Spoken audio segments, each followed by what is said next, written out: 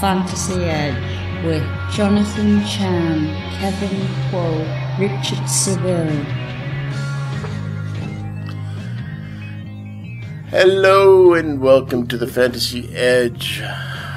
I'm your host, Richard Savill of FantasySixpack.net, and joining me shortly, Jonathan Chan, FantasySixpack.net, and Kevin Hou, also of FantasySixpack.net. Well, this week... Unlimited. Gotta be unlimited. Yeah, we got a bit of a Russell Wilson coming up a bit later on, but anyways, this week we're going to be looking at sleepers. Fantasy Pros put out a new ranking widget type of thing that all the experts are filling out to rank how sleepers are going to pan out, and it's sort of a competition. I don't know what the prize is at the end of it, but we'll be talking about that. But first, let me bring on our guest, our host, my co-host, Jonathan Chan. How are you, Jonathan? Doing good, Richard. How are you? I'm all right. And Kev, how are you today? Can't complain. All right. But before we get into sleepers, let's get into a little bit of the news that's happened since the earlier part of the day. And the first thing that came up is that Twitter was all worked up about Davante Adams. He left the field. He was limping off the field. And people were all freaking out because they were afraid that Davante Adams. But he came back out and everything was fine. But big scare on Twitter. So any of you guys have shares on Davante Adams? Kev, nope, John? not so far. No, so far. I've only done one draft so far, which was Scott Fishbowl, and I don't have him there. You have him there? I don't have him there. Oh, you don't have him there. Maybe you have Miles Sanders. There was a scare about him, too. And it doesn't look so serious. He has a lower body injury. He is deemed week to week. But the insiders don't seem to be too concerned about it. And if they're not concerned about it, neither am I. How about shares in Miles Sanders? I do have Sanders and Scott Fishbowl. And I'm more excited about the fact that Doug Peterson came out and said that he's their guy than I am worried about this injury. Do you believe that? What Doug Peterson says? I mean, yeah, coaches have never lied, so, of course I believe him. What about you, Jono? Do you like Miles Sanders? Do you like what Doug Peterson says? Do you take it on face value, or... I've learned to tune out coach speak, like just all of it. Unless it's an injury update, I just tune out coach speak. It's all blustering at this point in training camp. Yeah, I think the only coach, there's one coach that though seems to be quote unquote honest, and that would be the Vikings coach. He tends to be pretty straight with people. Like, he gives you the straight dope generally, but you still can't trust coaches. DeAndre Hopkins returned to practice from a mild hamstring. A little bit of concern about DeAndre Hopkins. We haven't talked about him a little bit. I'd like to pick your brains about DeAndre Hopkins. This move to Arizona, do you think, I'll start with you, Kev, do you think this move to Arizona is, it's obviously hurt him in the ADP, so is that justified? I think so, only because he's not like the clear-cut favorite there. I mean, he is, but, Christian Kirk is there, Larry Fitzgerald is there.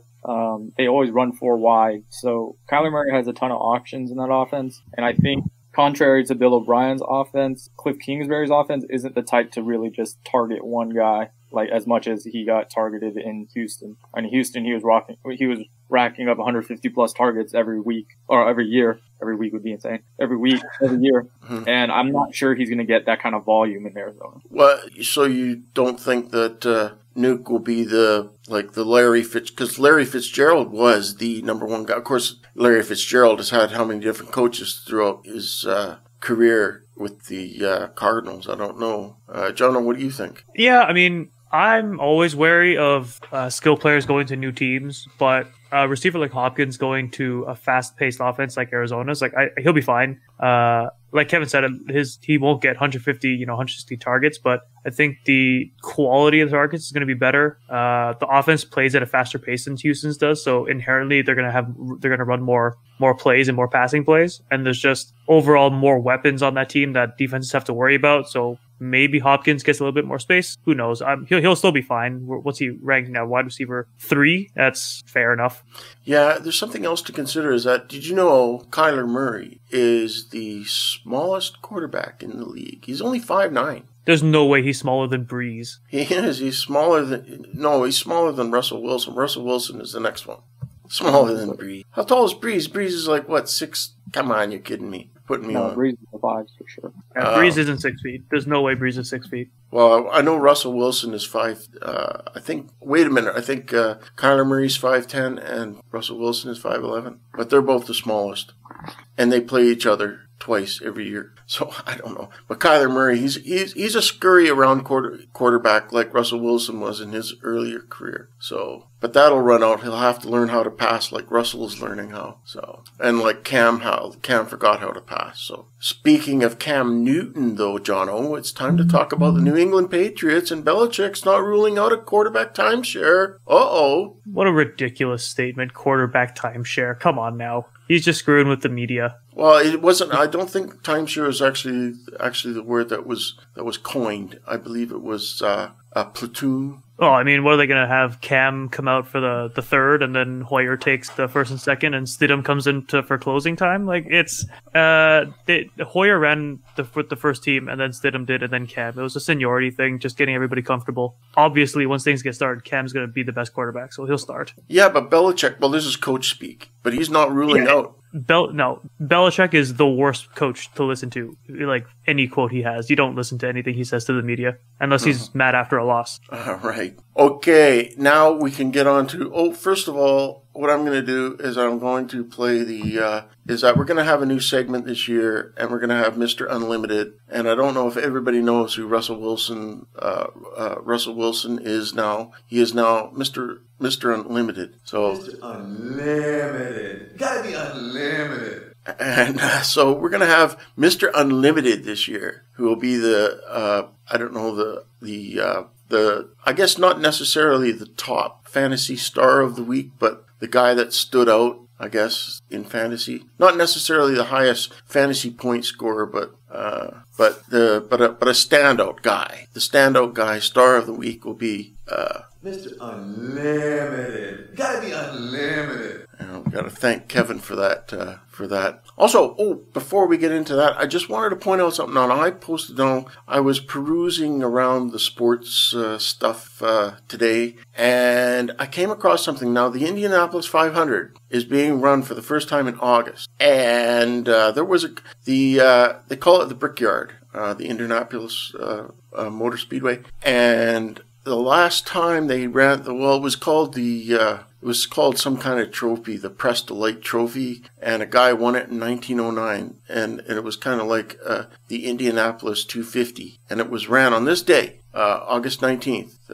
1909, and a guy won it, and I put out a tweet for it. So I just thought anybody who's interested in motorsports history might want to be interested. Are you guys interested in watching the Indy 500 this weekend? Not particularly. No, I will be attending an indoor concert that is being streamed on Twitch. Okay, no motorsport fans here. Opposite of the Indy 500. I have to admit, I'm not big on Indianapolis 500. If I'm gonna watch anything like motorsports, I'll probably watch Formula One because, well, it's a bit more kind of important. But I shouldn't say that because there's a lot of Indy fans. But yeah, but I like Indianapolis 500. It's good. Anyways, let's get on with our sleepers. Now, as I say, Fantasy Pros put out this competition that the experts have to put out, and Kevin and I are involved in it. I guess you're part of the competition too, right, Kevin? If you're in there, you're in there, right? I guess so. I have access to it. Yeah. Do you know what the prize is? I haven't checked. What do we get if we do it? Probably Never-Ending Glory and the ability to hold it over Joe's head. Yeah, it'd be nice to. Okay, let's look at our. Well, anyways, they give us a few slots to pick for our sleepers, so we're gonna look at some of these sleepers. And Jono, you got a couple of quarterbacks. I'll start with you. Let's talk about your quarterbacks, whichever one you want to talk about. Yeah, my first QB sleeper is Tyrod Taylor. I know a lot of people aren't a fan of Tyrod, but I mean, right now he's the 30th ranked QB on Fantasy Pros, just ahead of whoever comes out of Chicago. And who am I missing here? Who's 32? Anyways, Nick Foles and probably Herbert. But anyways, yeah, as a starter, he's got a pretty safe floor with his rushing ability. As his 2 years as a starter, full year as a starter in Buffalo, he ran for over 550 yards both years, 10 total touchdowns in those 2 years, and then threw for an average of around 3,000 yards and 15 touchdowns. I mean, he doesn't have the highest ceiling, but just in terms of his rushing ability, he has a safe floor. And at QB 30 in like 2 QB leagues or super flex, there are definitely worse options than Tyrod Taylor. Well, and that's the thing too, and this is one of the reasons why people have been sort of fading Keenan Allen this year in fantasy is because of Tyrod Taylor. But Tyrod Taylor, like the Bills aren't the Bills when he was there. I mean, the weapons on the Bills, they weren't really that great. Okay, he had Robert Woods, but I don't know. There was something wrong with the system, and he just didn't fit their scheme. And so I think Tyrod Taylor's a good pick for a sleeper, really. Kev, what do you think? Yeah, I think it's a good pick. I think he's going to be productive when he's there, especially with the rushing score. My only concern is if you're talking about a season-long sleeper, at some point the Chargers might turn to Herbert. But if they don't, I think for 1 year, Tyrod is serviceable. And who's your other one, Jono? My other QB sleeper is Jared Goff of the Rams. Had a down year last year, but I mean, compared to his the incredible 2018 with the historic offense with the Rams. But he finished QB 13 last year. The O-line was awful. The offense regressed like crazy. He threw only 22 touchdowns despite a career high passing attempts of 626. It's crazy, but with, I guess, some more O-line, I guess, cohesion and some more time to gel. I know they had a lot of turnover last year. His touchdown percentage should spike again. He didn't. The touchdown percentage dropped a ton last year. So if it goes back to normal-ish, even between his last 2 seasons, he'll be fine and probably low-end QB1. Wow. You know what? I can't argue that, and I'll tell you why. Is because that game with the Chiefs, that famous Monday night game where it went into like a record combined score Monday night a couple of years ago. I mean, every quarterback's can have a bad year, and I think Jared Goff just had a bad year. I think a lot of it had to do is that they tried to make they tried to put Cooper Kupp in the Robert Woods role, and it just didn't work. And they only found out later in the year, we should have Robert Woods should be, so they messed. Seems like McVay messed with the system, and the last from weeks 13 to 17, they started playing a lot more 12 personnel with Tyler Higbee as the main guy there, and he averaged just under 22 fantasy points a game. He was QB6 between weeks 13 and 17. So, and if they keep running the same offense, they may figure something out there to help him out. Mm-hmm. Any thoughts on Goff before you move on to your choices there, Kev? Yeah, Goff is someone I'm high on this year, only because I'm not really betting on Goff. I'm kind of betting on Sean McVay. Like, I just think he's good enough that he's going to, with the year to kind of sit back and scheme again. Like, he's going to have a bounce back year, and I believe Goff will, he'll see what went wrong last year and he'll fix that. Because I believe Sean McVay is kind of like the Kyle Shanahan, where it's just like he's going to make everyone so much better on that offense. Mm. Okay, Kev, bring up, batter up. So my first sleeper is Joe Burrow. Not a fan of rookie quarterbacks typically, but Burrow falls into just a great place for a fantasy quarterback. He joins, first we can talk about what he did in college. Like, the talent is obviously there. He had the greatest passing season in NCAA history. Like, it's not debatable. 60 touchdowns, the highest yards per attempt, the highest completion percentage, won a national championship undefeated. Like, you can't debate it. Best passing season ever. So he falls into a Bengals team that has a lot of offensive weapons. AJ Green, who knows what his health is, but he's kind of if he's there, he's almost a bonus, because they still got Tyler Boyd, John Ross, Bill Mixon, Giovanni Bernard can both catch the ball out of the backfield. And on top of that, the defense stinks. The defense is horrible. So Joe Burrow is going to have to throw a lot to be in these games. I think for fantasy, he's going to be pretty solid. I don't expect them to really ask him to do too much, so he'll do a lot of easy throws, let a lot of his guys run after the catch. And on top of that, Joe Burrow is underrated as a runner. In his last 2 college seasons, he averaged about 400 yards on the ground and 12 total touchdowns. So he's going to get you a little bit there. Yeah, I was going to ask you about how he is, because we're kind of in a, we're in this type of league now in the NFL where where the pistol is sort of is kind of a main weapon, and so when you start this the run scheme, right? So so this run pass option thing, that's kind of good that Burrow can get yardage on the ground, because that's kind of what you want. John, do you have anything else to add about Joe Burrow? No, just what Kevin said. The weapons around Burrow are good, and most importantly, he's going to have to throw a ton because, like you said, the defense is not good. And other one, Kev? Yeah, my other one is Gardner Minshew. Kind of similar reasoning to Burrow. Obviously, doesn't come with the same pedigree, but he had a really good rookie season. If you look at the numbers, if you just look at the straight numbers, he had a season that was comparable to Kyler Murray. No one's really talking about him in that same vein. I think Kyler Murray is projected to be quarterback 4 or 5 right now, and Minshew is quarterback 23. Other than that, I mean, Minshew had a great season for a 6th-round pick. Started 12 games, threw for 3,300 yards, which if you extrapolate out to a 16-game season is about 4,100 yards. Only threw 6 picks, which is something you like to look at. But what I meant by it's kind of the same thing as Burrow. This Jacksonville defense is going to be awful. They are not the same Jacksonville team that went to the AFC Championship game. They've traded all their good defensive players. They've kind of completely destroyed everything there. So they're going to be behind in a lot of games as well, and Minshew is going to have to throw the ball a ton. On top of that, they brought in Jay Gruden, and Jay Gruden, for as much as you might hate him as a coach, you might think he's a bad coach, he's a good offensive coordinator. He got a lot of top 12 seasons out of Kirk Cousins and Alex Smith that one year, so I think him and Minshew are going to kind of work something out. He's got enough weapons, and I think he'll be pretty good. That reminds me, too, about the Jaguars, is that you responded to... I can't say the guy's last name, Yannick Ngakoue. How do you say his name? Yannick Ngakoue? Ngakoue. Yannick Ngakoue.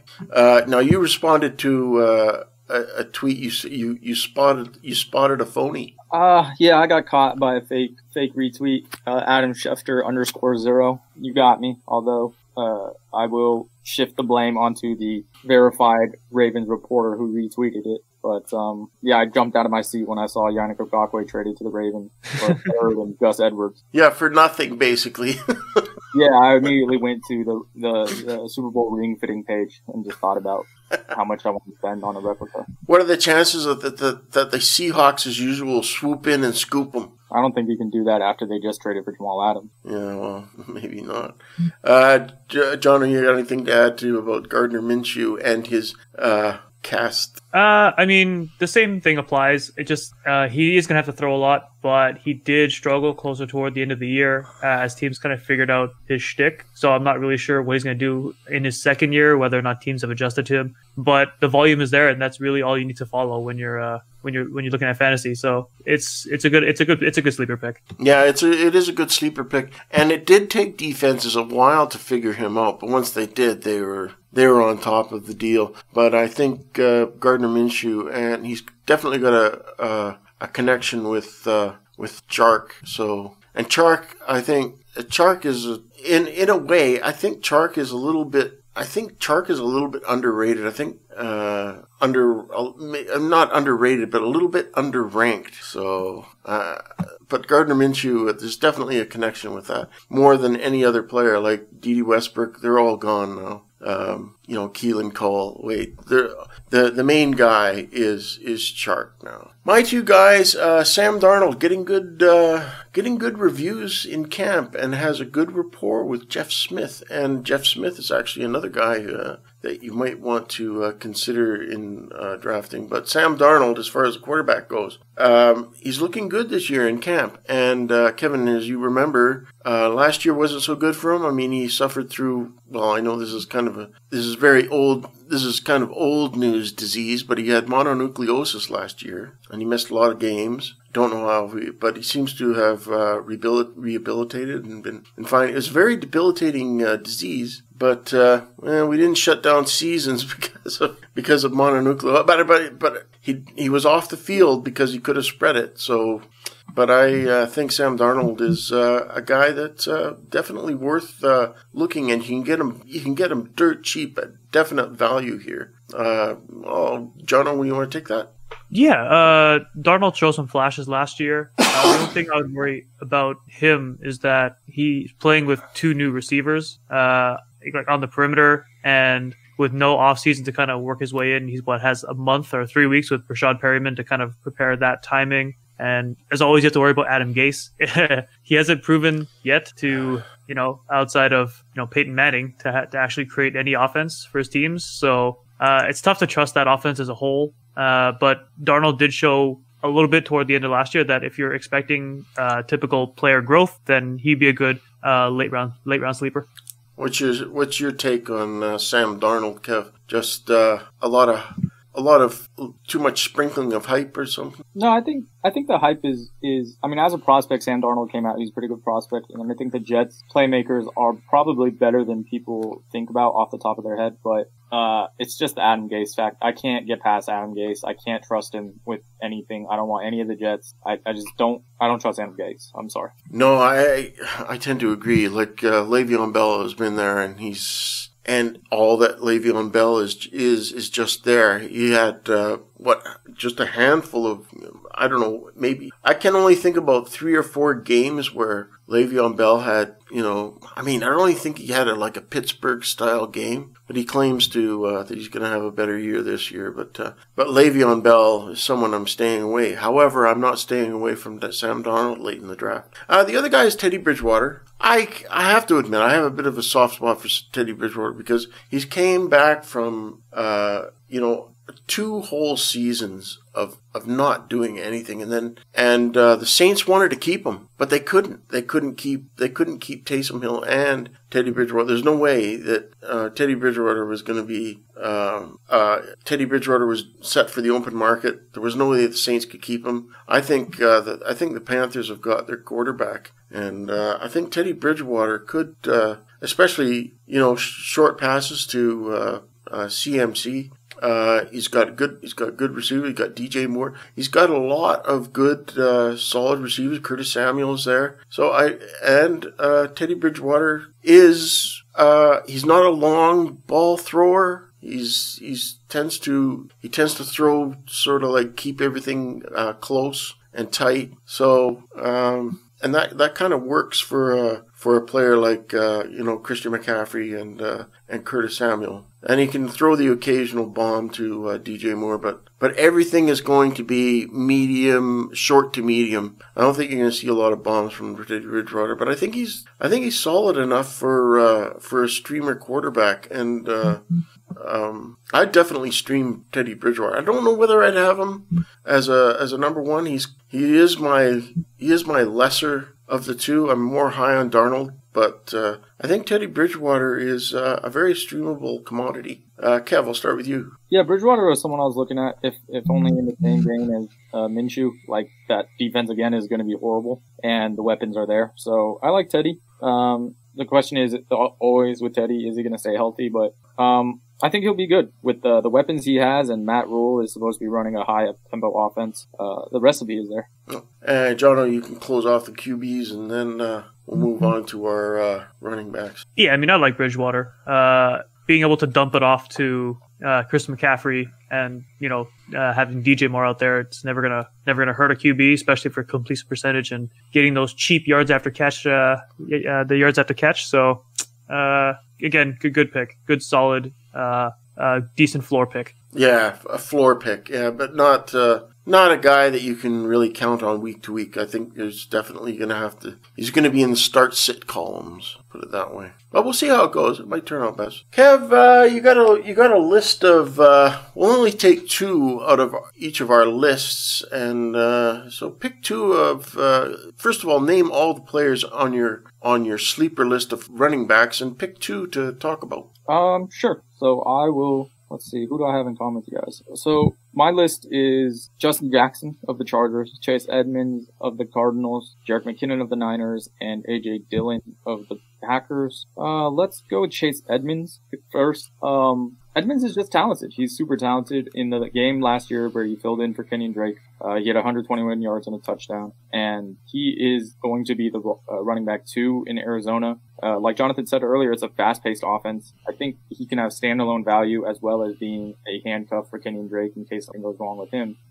He's a kind of guy who can, break long plays. He can catch the ball. Edmonds can kind of do everything. And he's someone who's talented enough. I think someone on the team just came out and said that he's got enough skills to be a number one running back. So I'm high on Edmonds. I think he has standalone value, and then as a handcuff is also valuable. I think those are kind of the backups you want to target. You guys have any thoughts about Edmonds? Well, I do have a thought about this, but it's kind of like on the periphery. Where you kind of mentioned like he has handcuff value, and in this season, are handcuffs more important? And is it kind of important to get a guy like Chase Edmonds if you have Kenyon Drake? Yeah, I think so. I mean, I don't know if I'm kind of going into the season just like almost not considering COVID. Like, how can I consider it if I don't really know what's going to happen? So yeah. I think it's more important. I think it's important just because Kenyon Drake, while he was fantastic last year, isn't even a proven running back. He only did it for I think 12 games or less than that, 11 games. And while he was dynamic and while he was fantastic, he is a free agent. A potential free agent. The Cardinals haven't assigned him or anything like that. They haven't committed to him. And there's a chance that he could have been a flash in the pan. So, Edmonds is someone who you're kind of getting a lot of potential upside and a decent floor as, the number 2 in a pretty good offense. And, Jono, any thoughts about, Chase Edmonds? I'll tell you what, Jono, why don't you pick the second guy, from Kevin's list? You can pick the second guy. That's how we'll do it. The guy who has the list picks one, and then somebody else picks, somebody from the other guy's list. So, and get Kevin to talk about. Yeah, I mean, I could talk about Justin Jackson, since me and Kevin both have him on the list. Sure. Yeah, Jackson, I mean, everybody's all over Eckler to start the year. He was great last year. Super dynamic, even when Melvin Gordon came back to the lineup. But he himself has already admitted that he's not an every down back. He's not going to be, taking 15, 20 handoffs a game. So somebody has to be the goal line back, and I don't see why it shouldn't be Jackson. He's averaged over 5 yards a carry in his career, and he's done decently when Melvin Gordon's been injured in the past. I know Joshua Kelly's there, and people are taking him as a late round flyer, but I think as the more experienced back with the system and having the short training camp, I think it gives Jackson an edge. And to start the year, I think he's going to have a good opportunity to be that goal line back. Kev, a little bit of, is there a bit overhype on Joshua Kelly, and that's why you got to have Justin Jackson? Yeah, I had Justin Jackson on my list too, and it has nothing to do with Joshua Kelly. I don't really particularly think about him. And on top of that, a report came out that Joshua Kelly was, I think the offensive coordinator said his head's spinning right now, so that's not a good sign.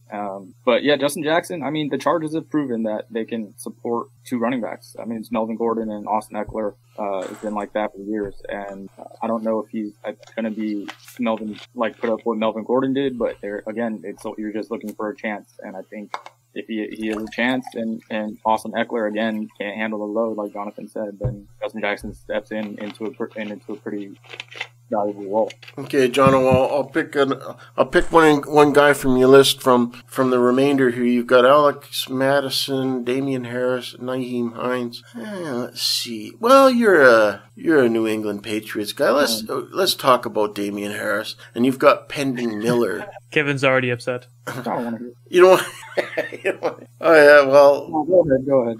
Well, you don't have to comment. You can grill him on it. I'll take Damian Harris anyway. And you've got Pending Miller there. Miller's apparently healthy. If Miller makes the team, I don't think you can really take Damian Harris as a true sleeper because he won't get the touches. But if Miller doesn't make the team, and we know that Sony Michel is not going to start the season, somebody has to be the early down back. Yeah, but you never know who's going to be the early down back, do you? Though I mean, sometimes they have Burkhead in there. Yeah, Burkhead's too injury prone to be consistent early down back. I think Harris will slide right into Sony Michel's role. Not the Brandon Bolden role. Nah, they didn't spend a 3rd round pick on him to play special teams. No, it's not.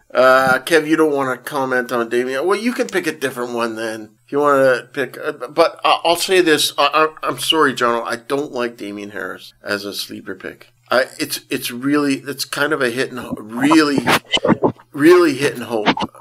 because Miller is just too much of a problem for him. And I know you have pending Miller there as a caveat, but I still would have one of the other two guys that you mentioned here, Alex Madison. And even Alex Madison, he's kind of a handcuff. He doesn't have standalone value. And Hines, well, but I think it's... Yeah, well, to be honest, the only reason I kind of groaned is because I feel like we talk about the Patriots. For a team that's irrelevant and isn't going to make the playoffs this year, we do seem to talk about them a lot. Excuse you. But no, I'm actually not like out on Damian Harris. Like Sonny Michel, his stock just keeps dropping further and further. Damian Harris was an elite prospect at Alabama. He started in front of Josh Jacobs. Like that's not something that you can kind of, he was a 3rd round pick. He has the pedigree. He has a potential role that he can win. Like Rex Burkhead is nice, and he's more of a complementary player. He'll never be a main guy. So if Sonny is really hurt, that's the thing with Damian Harris though, is like it's a little too early for me to call him a sleeper, if only because it so much depends on what goes on around him, like what's going on with Sonny's knee, what's going on with Lamar Miller. It's hard to make a decision. But I do think Damian Harris is decent. He's a decent runner, but I just haven't heard anything out of camp. I don't know if you have, John. So, I haven't caught anything about Damian Harris in camp, so I don't know. They said, they just said like he's impressing, but who really knows? They said Bill Belichick hinted at a larger role from him, but it's all, who knows with all this stuff. Right. Okay, let's get to my guys. Okay, I get to pick one, and then Kevin, you can pick my second one. My list has Antonio Gibson, Boston Scott, Carlos Hyde, and A.J. Dillon, which you also have, Kevin. I'm going to talk about the big hype train, Antonio Gibson. Now, I have Antonio Gibson. I'm falling into a little bit of the hype here. Now, I know last week I compared this hype to the old Tavon Austin days, and I still think that holds true, but we're talking Ron Rivera here. And the word out of camp is that they're grooming him to be a major part of the offense of the Washington football team. And I think a lot of people I don't really think you can settle on Adrian Peterson. I just cannot. Late in the draft, I would rather take Antonio Gibson than I would and Adrian Peterson, because there is upside, but at the back of my mind, I keep hearing that word Tavon Austin. You're drafting Tavon. But on the other hand, I've watched the tape on the guy. He's definitely a playmaker. There's no question about that. But Tavon Austin looked good there's good tape on Tavon Austin too. But these WRRB types, they kind of drive you nuts in fantasy. And I almost feel that Antonio Gibson could be one of those players who is better in real football than he is for fantasy. But I still have him as a sleeper because I just can't take the chance that he could turn out to be something, because with Darius Geis removed, the opportunity is there. So I kind of have to, you kind of have to look at that. I know there's Bryce Love to look at as well, but he's a bit down the list, and everyone seems to be high on Antonio Gibson. Jono, thoughts on Antonio Gibson and the hype surrounding him? Yeah, I mean, right now his ADP is still in the manageable range. I know it differs based on, your league's risk tolerance, but I think as more of the training camp tape comes out, everybody breaks big plays in training camp, but especially for a rookie running back breaking big plays, the hype is going to drive his ADP up way too high for my blood. Especially for somebody that, again, gets to work with the team for a month before being thrown into an NFL season. Not a good recipe for success, especially if you're drafting like your RB3 or something like that. Kev, any thoughts on Antonio Gibson? And then pick one more of my four. Yeah, I mean, the main point that I agree with is I don't think that the Redskins are going to lean on AP all year. It's a young team. They need to find out who's going to grow with Haskins. Adrian Peterson is not part of the future. I can't imagine that they're just going to hand them the ball 250 times, because they're not going to compete this year. So they need to figure out what young talent they have, whether it's Bryce Love or Antonio Gibson or some random dude they find off the scrap. I don't think it's the AP. As far as your list, I didn't talk about A.J. Dillon, so why don't you?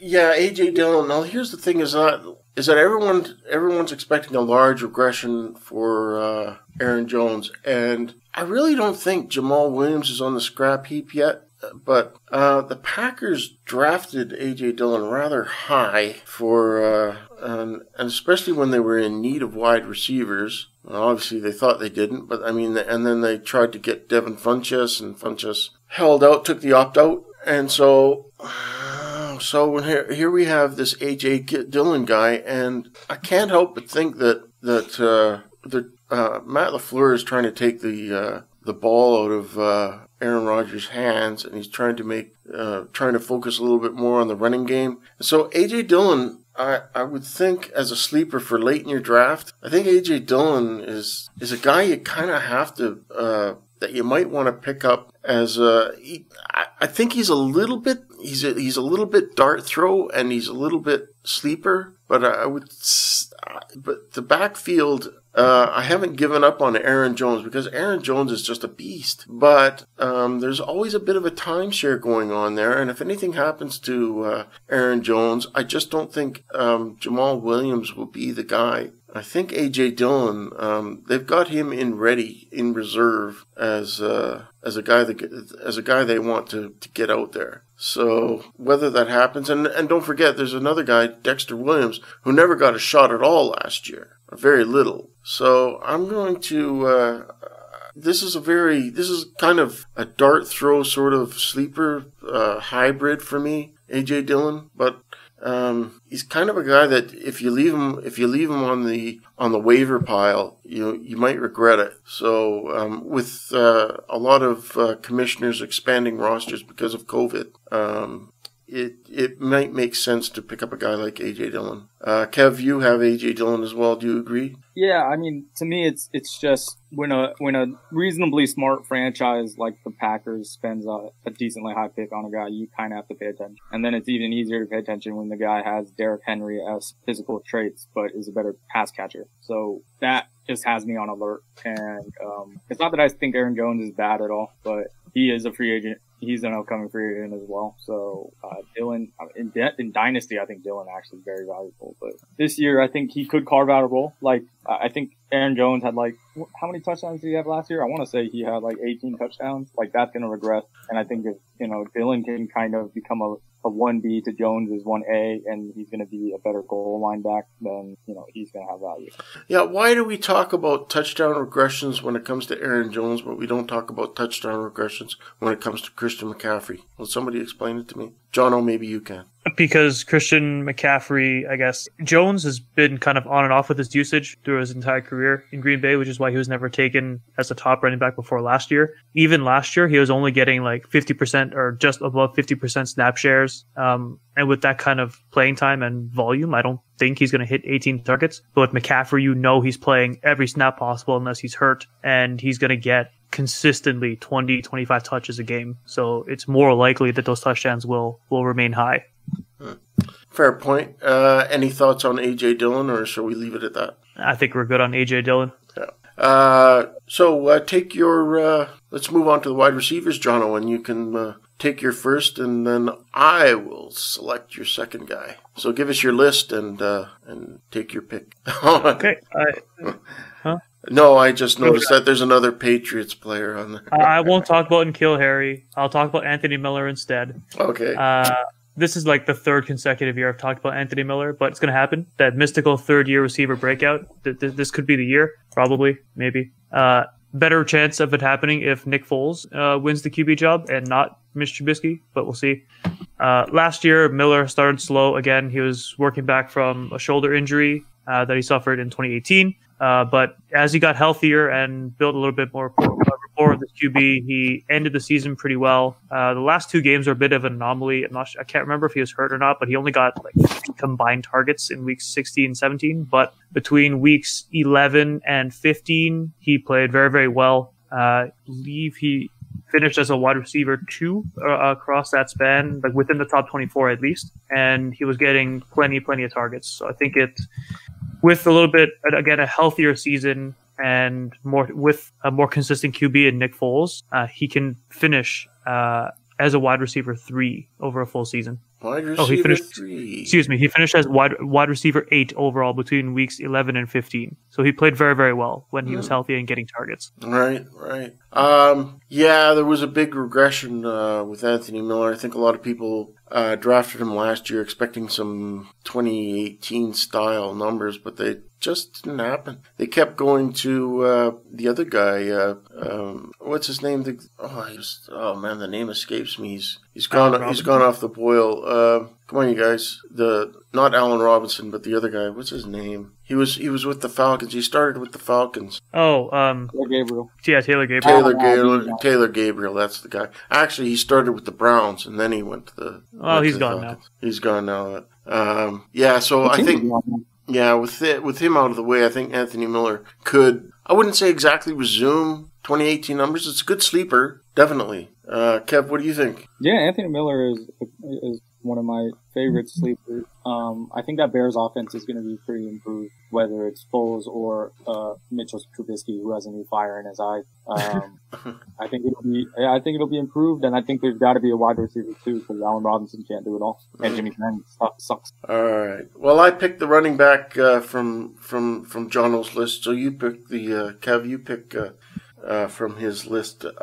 Sure. I am interested in your take on Steven Sims, because that's a name I've heard, but rarely as a sleeper like this. Yeah, Washington needs a wide receiver too. Terry McLaurin can't do everything, and He can. No, he can't do everything. If Allen Robinson can't do everything, then Scary Terry can't either. I do like McLaurin. I think he's a talented receiver, but toward the end of last season, he struggled with Haskins a lot, which is confusing considering that was confusing. That was incredibly confusing considering he was his college QB and all that kind of stuff. You'd think they'd have a little bit more rapport, but I think as more people start to see McLaurin, Haskins is going to have to start going to secondary targets, and no more Jordan Reed getting injured after 3 games. But Sims played well the last 3-4 games of the season. He didn't have any fewer than 7 targets between weeks 14 and 17, and he caught 4 touchdowns over the last 3 games. I think with more targets, he's a good slot guy, a good number 2 to McLaurin. I think, again, Washington, they're not going to be a great team. They're going to have to throw a lot, and I think Sims is going to be the number 2 target there.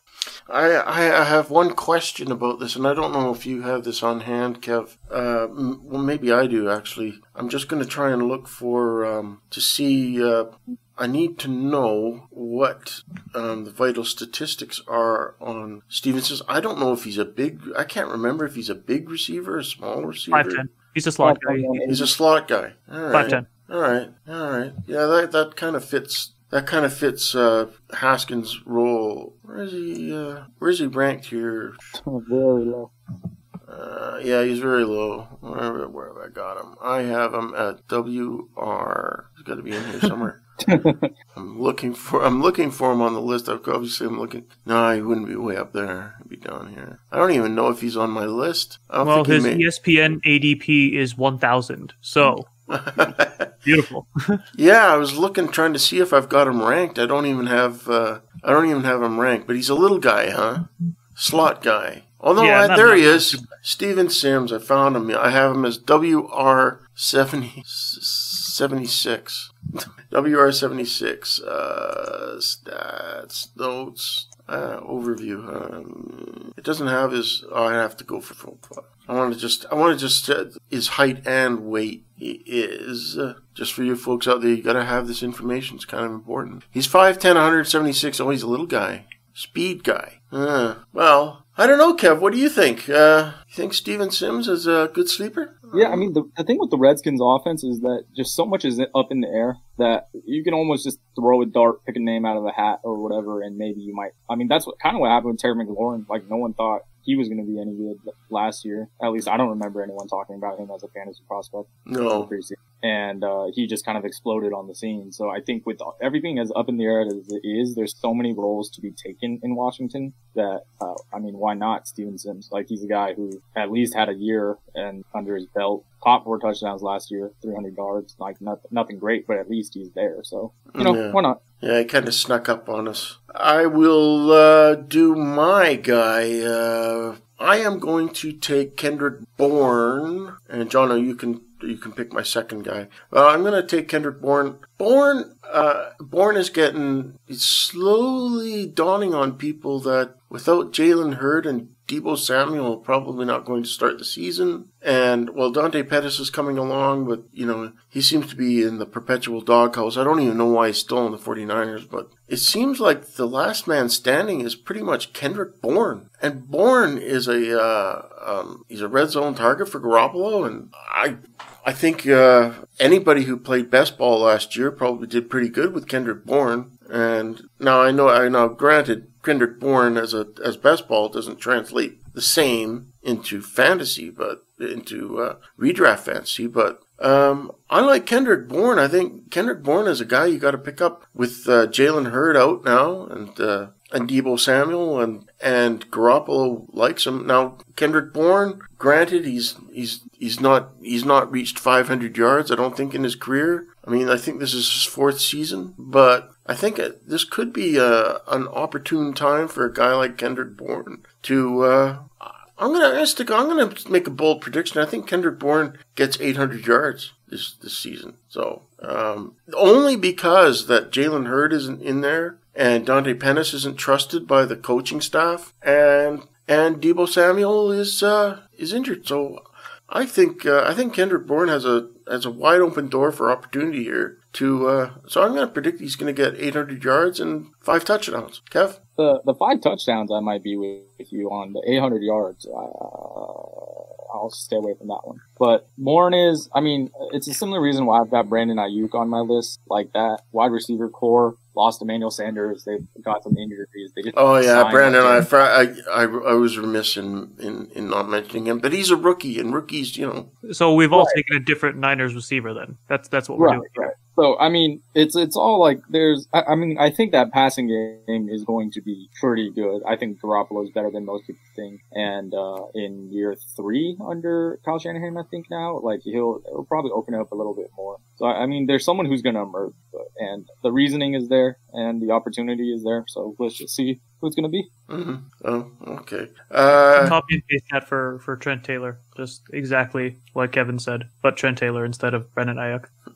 Right. Yes. Well, we each have the big 3. Jono, you have to.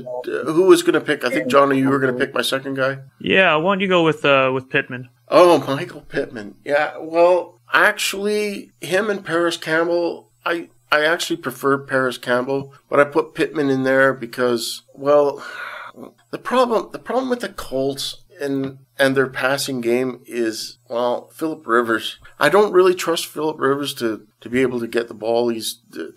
I'm not sure if this is gonna. Sure, Phillip Rivers had a down year last year. His passing was just awful. It was the worst year for Phillip Rivers in fantasy that I have seen, and it looked like he was getting washed up. But I think when you talk about Michael Pittman, you're kind of talking about Paris Campbell and the same. But I would prefer Paris Campbell, but I put Michael Pittman in there as well as a flyer, and I know that's a little insane. I should pick one or the other, and these rankings you have sort of like you can play around with them. But I was kind of struggling for a fourth guy and I'd heard some pretty good things about Michael Pittman in camp, that he's doing pretty good. But I really feel that as Paris Campbell is the one that's probably going to take it away. In fact, I would even go as far to suggest that T.Y. Hilton is in decline a bit, and I'm staying away from T.Y.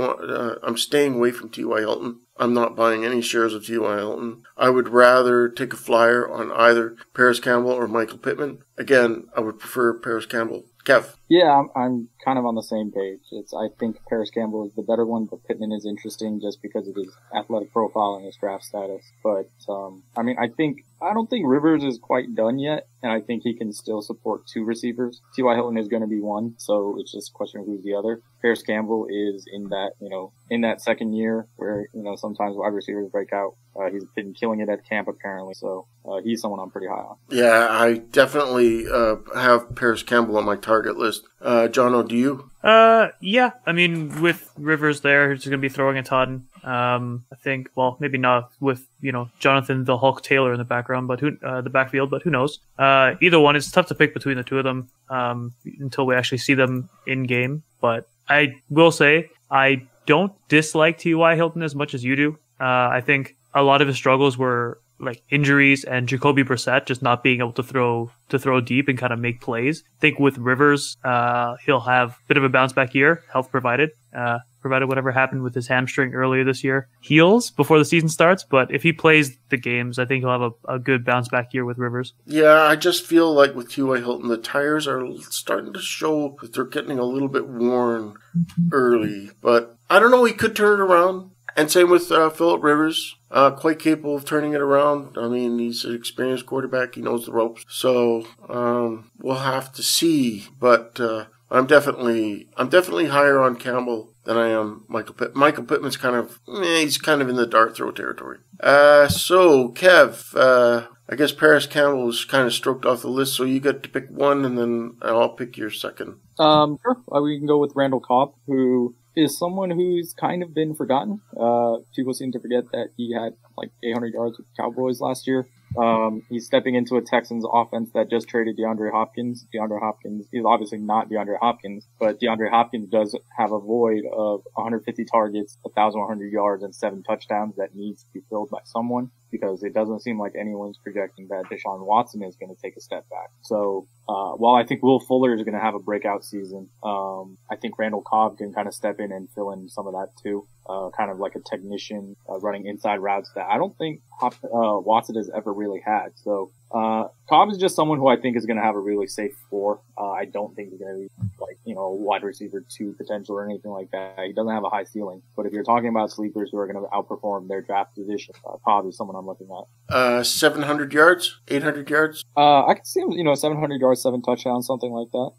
Jono? Yeah, I mean, when Will Fuller gets hurt, Watson's going to have to throw to somebody. I didn't want to say that because I don't want to put negativity in the world, but yeah, exactly. Yeah, so I think like Cobb showed enough last year that he's not washed yet, and Watson, like you said, Cobb's a nice safe target for Watson, so he doesn't have to take so many hits, and it could work. Well, in all fairness, Kevin, I have to go with your Ravens guy, Miles Boykin. I was high on Boykin last year, so what makes you a little bit higher on Boykin this year?